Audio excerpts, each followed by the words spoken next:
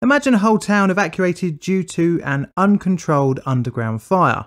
Well, imagine no more, as in Pennsylvania, USA, such a place actually exists. Today we'll talk about Centralia, or more to the point, the 1962 Centralia Mine Fire and its effects on the community who lived above it.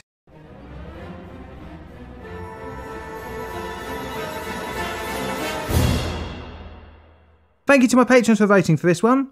It is a slight bit different from a usual plain difficult subject, however it is still a disaster in its own right. I'm going to rate this video here on the patented plainly difficult disaster scale.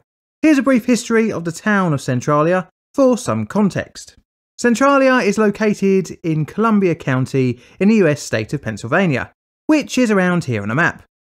Our story starts off for the princely sum of £500, which was the combined cost of settlers buying the land that would make up Centralia from Native Americans in 1749. Unknown to the purchasers at the time, but the land would prove to have great value as it sat atop a large coal deposit. In the late 1700s, the coal beneath was discovered, however it wouldn't be for another 50 to 60 years that the deposits would be exploited.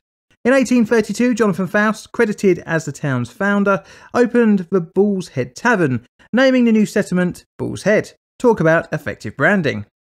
In 1842, Centralia's land was bought by the Locust Coal and Iron Company and sent Alexandra Ray, a mining engineer, to design and build a small town to accommodate the miners. Ray named the town Centerville, however the post office refused this name and instead Centralia was penned to the small town. Business started to boom after the mine-run railroad, and first town mines opened in 1854 and 1856 respectively.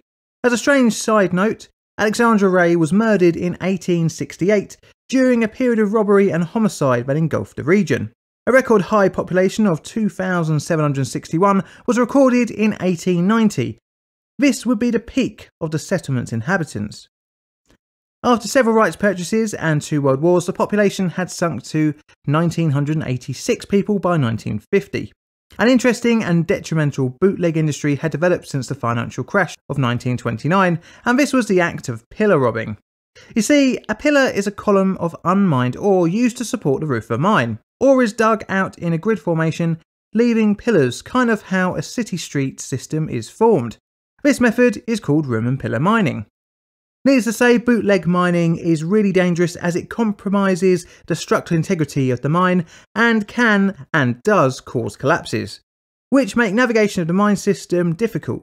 Remember this for later on. This leads us on to 1962, and the town of Centralia had an illegal dumping problem. This was due to the main landfill site being closed to the public. A disused surface strip mine that had been cleared in the 1930s had been used as one such illegal dump, and the council set about clearing it up. Although it's not known for certain, most theories point to the start of the fire being linked to the clearing works of the strip mine. The local council hired a number of firemen to clear up the dump, and this involved burning the rubbish, even though this was against state legislation. This material was covering up a hole 15 feet wide and several feet high in the base of the north wall of the pit. The fire was started on the 27th of May 1962 and was doused with fire hoses after the material burned away, quelling the visible flames. 2 days after the initial rubbish burning, the flames returned. Once again, the hoses were used to douse the smouldering. A week later, fire again was spotted and a bulldozer was called up to remove some layers of waste to try and find the source of the burning. This was when the hole leading to the maze of underground mines at Centralia was discovered, and it was believed that this was the fuse that lit the disaster that was the Centralia Mine Fire. On the 2nd of July, complaints began to come into the council of foul odours coming from the area of the dump. Clarence Kashner, the head of the Independent Mines Brakemen and Truckers Union, was called in to offer some advice on how to deal with the fire problem. Kashner suggested contacting Gordon Smith, an engineer of the Department of Mines and Mineral Industries, to see what could be done. Upon evaluating the strip mines, Smith suggested excavating as much of the burning rubbish as possible to prevent any more ignition of the coal seam. The price of $175 had to be authorised, causing delays to the time-critical situation, thus kicking the cost into the proverbial long grass. Little did the council know, but the fire spread into the coal seams inside the abandoned mines, creating an uncontrollable inferno beneath the town's streets. This was exacerbated by collapsed mines from illegal pillar mining, leading to difficulties tracking the route of the fire. Tests using gas detection equipment concluded that the large hole in the pit wall and from the cracks in the north wall contained carbon monoxide concentrations, hinting at a disastrous coal mine fire. The Lee Valley Coal Company was notified of the fire, although its true cause was withheld by the council, instead stating the source to be of unknown origin during a period of unusually hot weather. A meeting on the 6th of August was set up at the strip mine with the LVCC and Susquehanna Coal Company to estimate the cost of digging out the fire. By now, the financial burden was estimated to be near $30,000, while $175 back in July sounded like a bargain. To add some toxic cherries to the dumpster fire cake, on the 9th of August, deadly levels of carbon monoxide were detected, closing all Centralia area mines. The contract to clear the fire was put out to tender, and on the 17th was awarded to Briddy Inc. The company would end up excavating 53,000 cubic yards, expending just over $27,000. Briddy Inc. would cease excavation works on the 29th of October after discovering the fire had spread beyond the area. This would necessitate more serious works such as drilling and flushing, raising the cost significantly. A new project to stop the fire was set out and would involve flushing by mixing water and crushed rock into holes drilled ahead of the predicted path of the fire, and this was to fill voids and reduce oxygen.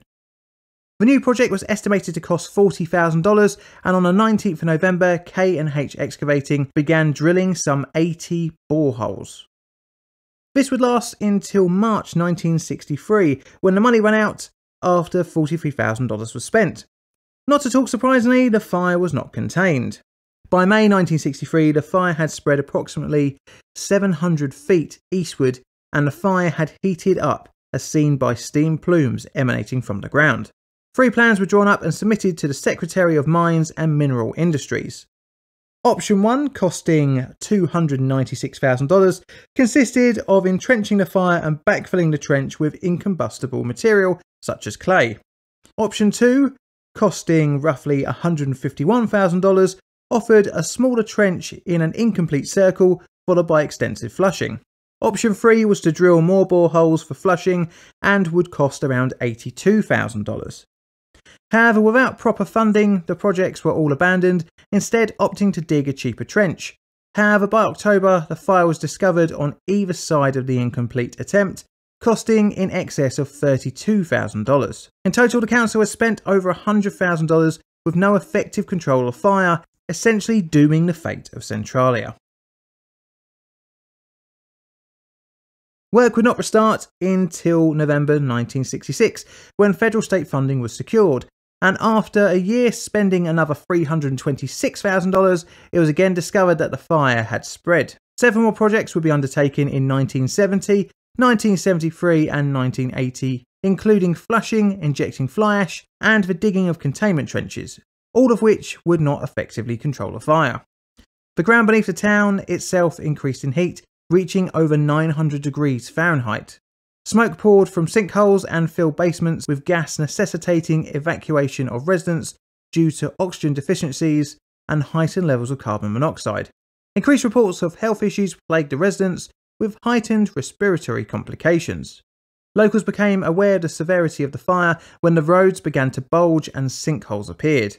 Residents were divided between staying and abandoning the town. In 1982, the US Congress allocated $42 million for the relocation of Centralia's inhabitants. Unsurprisingly, many took the money and ran, as essentially the property was now worthless. In total, 1,000 people moved out of the town and 500 buildings were razed to the ground, leaving behind around 63 residents.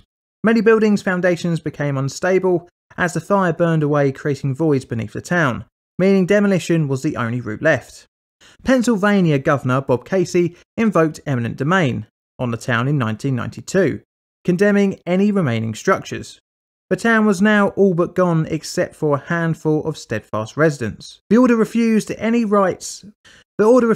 rights of any resident to hand down or sell their property, By 2003, the US Postal Service revoked the town's zip code, and after 2009, evictions cleared out most of who remained. However, Centralia today still exists with a population of 5. After 20 years of battling over eminent domain in 2013, the remaining residents were allowed to stay, and part of the settlement gave a grand sum of $349,500 to the 8 litigants. The town still receives a large amount of visitors, in a strange form of abandoned exploration, and the main attraction of sorts being the graffiti highway, which was once part of PA Route 61.